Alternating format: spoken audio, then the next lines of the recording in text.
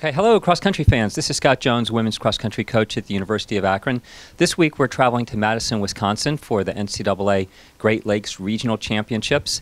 There are a couple new things for this meet that we will confront. First of all, the meet is on a Friday. For the previous 40 years, the NCAA regional meets have been held on a Saturday and the NCAA championships on a Monday. This year we're competing at our regional meet on a Friday.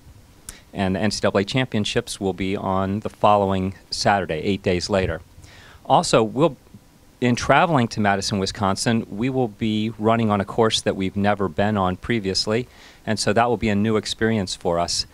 This is a great course. It's a dedicated cross-country course specifically designed for championship races, so we're very excited to be on it, but it will also be a new experience for us. So on Thursday afternoon, when we arrive in Madison, we will go to the course to check it out and see how we can, by learning about the course, implement a more effective race strategy. Yes, we're really excited.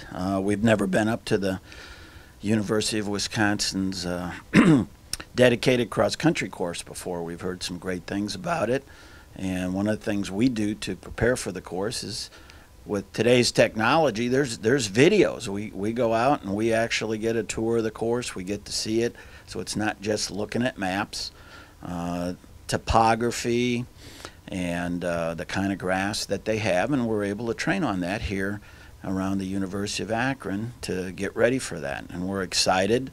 Last year we finished 13th in the region. This year we're trying to finish higher and make the top 10, because our ultimate goal is to get a team to qualify to the national meet, and this is the place that you do it. So everybody's ready. We had a great conference performance, tied for third, right up there, 1 point behind second. Now we want to try to beat these teams when we go to a bigger meet. Okay, we're going to Madison with a lot of eagerness to compete. We're coming off a MAC championship where we finished 6th. It wasn't our best across-the-board race, but we undoubtedly competed with 100% competitive effort, so I was very gratified by that. And now our focus is on continuing that momentum and finishing strongly here at the regional meet. So we're setting out to complete what we started off. We're in a position and motivated to beat some of the teams that beat us both at the conference meet and at All-Ohio and some of our previous meets. So we want to finish on a high note to bring this season to a positive conclusion.